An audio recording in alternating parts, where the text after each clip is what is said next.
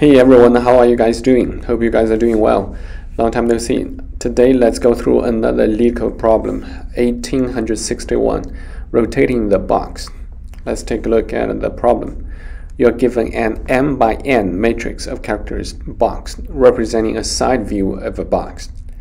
Each cell of the box is one of the following. It could be a stone, which is a pound, or it could be a stationary obstacle, or a star, or just an empty space, which is represented by a dot. The box is rotated 90 degrees clockwise, causing some of the stones to fall due to gravity. Each stone falls down until it lands on an obstacle, another stone, or the bottom of the box.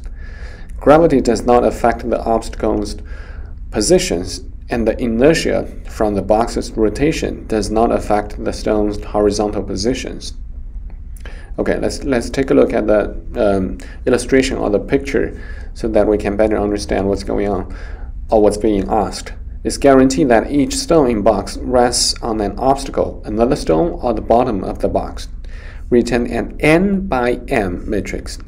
We're given m by n, and we are asked to return n by m matrix representing the box after the rotation described above.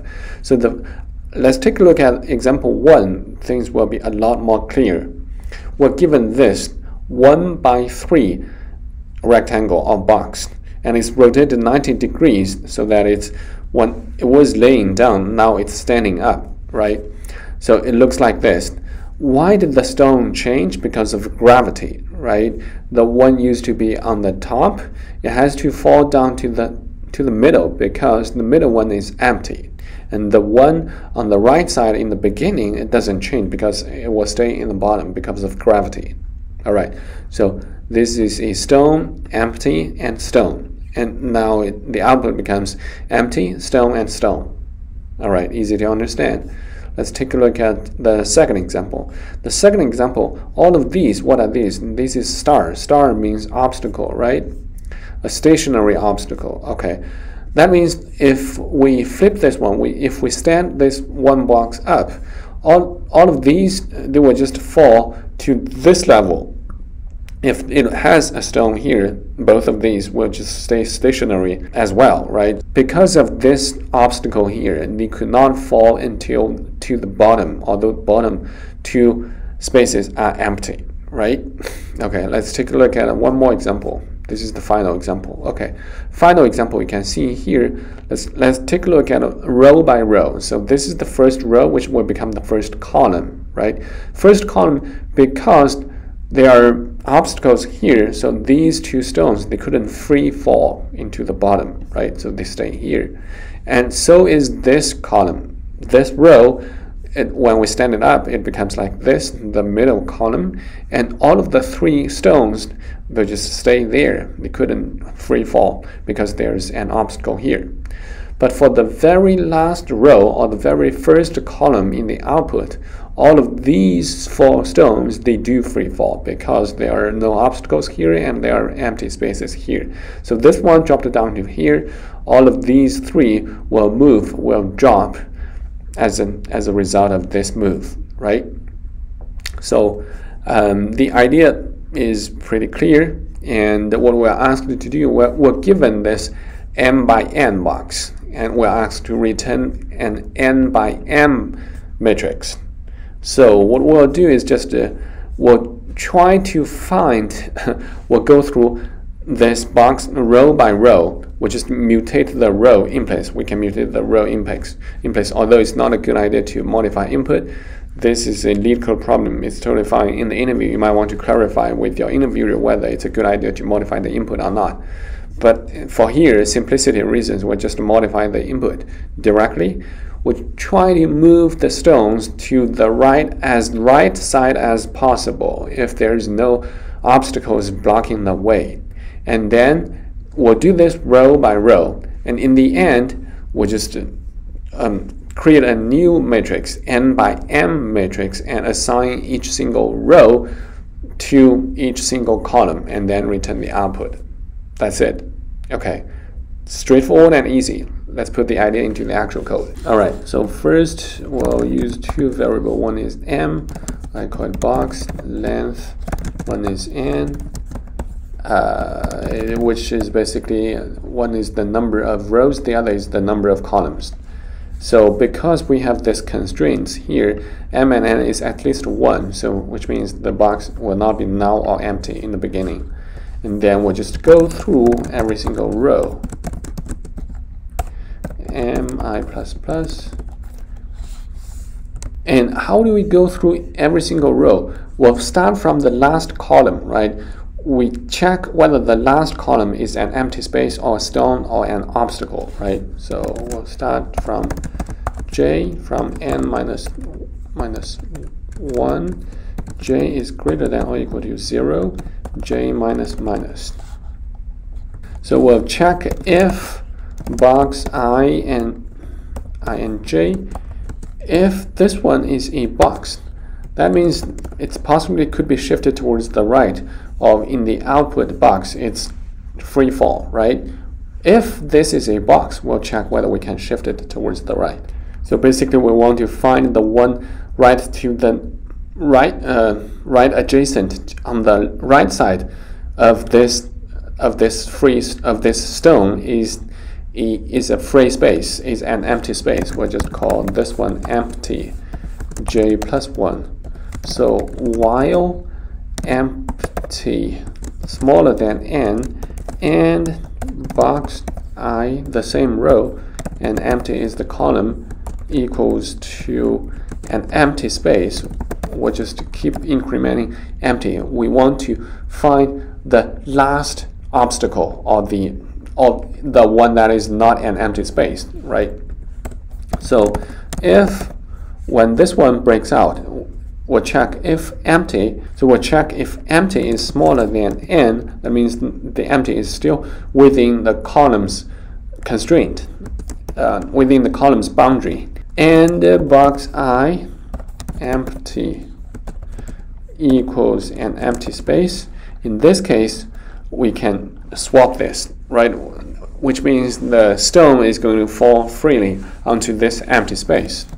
Box I and empty is going to be a stone.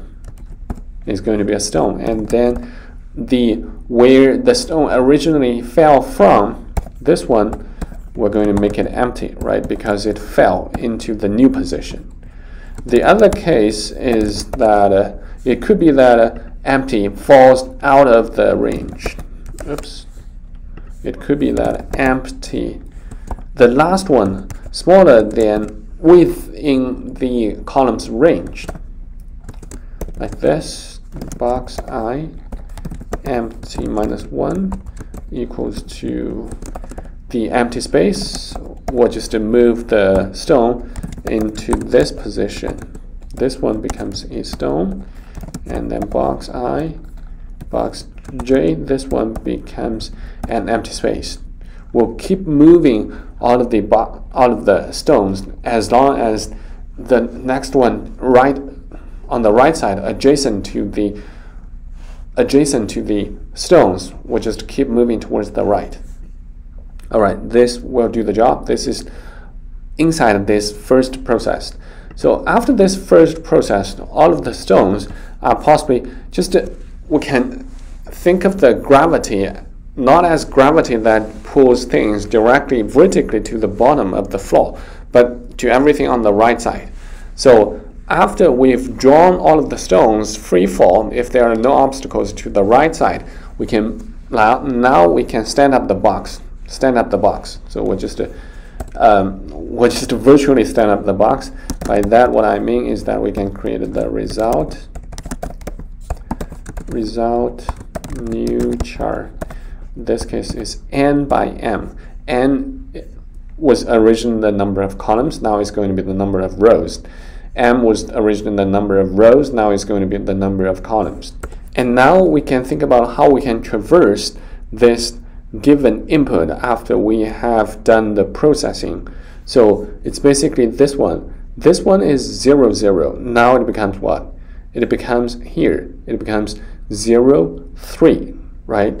So we're going to traverse through this matrix. So first I start from 0.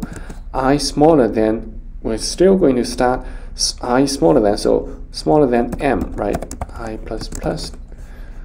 M is here, 0, 1, 2. This is the m, number of rows.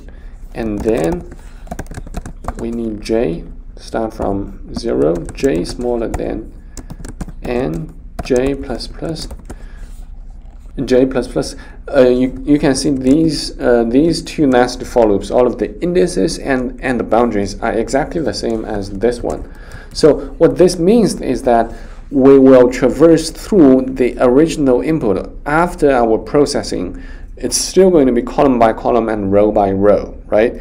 But we'll have to put this one onto here, this one here. So that means, okay, the result, we need to pay special attention to the result index. Let's put this one here.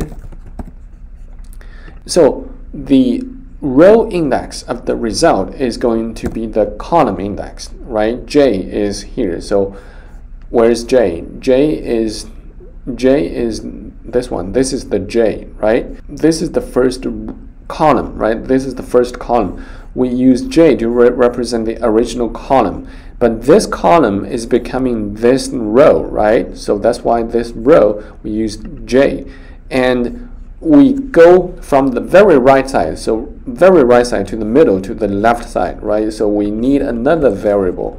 I'll just call it I, J, and K. And K starts from what? K starts from n minus 1. M is what? M is the number of rows, which is 0, 1, 2. Okay, M is 3 in this case. 3 minus 1 is 2, which is 0, 1, 2, right? So we have M here. And what does M, how does M change? M going to increment, and M is going to decrement every single time. No, not this, not M, is going to be K, right? So this is how we can transpose this, we can stand up this box vertically, right? In the end, we'll just return result. Now let's hit run code and see.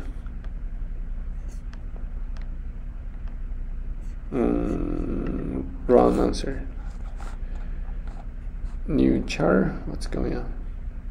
Oh, array index. Should not M, it should be K. What was I doing? So this is the K, that's why I initialized this K.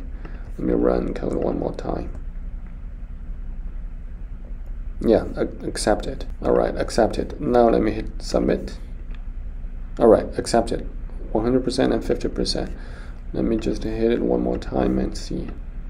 Okay, now it's 100%, 50 milliseconds. Last time it was 50%, and this time is 100%. I guess it's just that it doesn't have enough submissions to distribute the result. One more time, last time. 100%, 50% is always. The memory usage is 75 megabytes. I'm basically the only extra memory. It's not really extra memory for the processing. It's just the result. We're just transposing the matrix. Last time, 100%, 50%. All right. All right. Here's the entire idea of my idea of solving this problem. Of course, there are many other ideas. I don't claim this one is to be the most elegant or efficient. Could be something to be optimized. So please comment down below and let me know how you guys approach this problem or how this algorithm could be optimized. I appreciate that. If you guys like this video and you find this video helpful or interesting, please do me a favor and hit the like button. That's going to help a lot with the YouTube algorithm, and I really appreciate it. And don't forget to check out my other videos on my channel, as I have accumulated quite a lot of different other videos about data structures, LeetCode, DFS, BFS, queue, priority queue, whatever, to help people better prepare for the for the coding interviews. So hopefully I'll just see you guys in just a few short seconds in my other videos. Thank you very much for watching.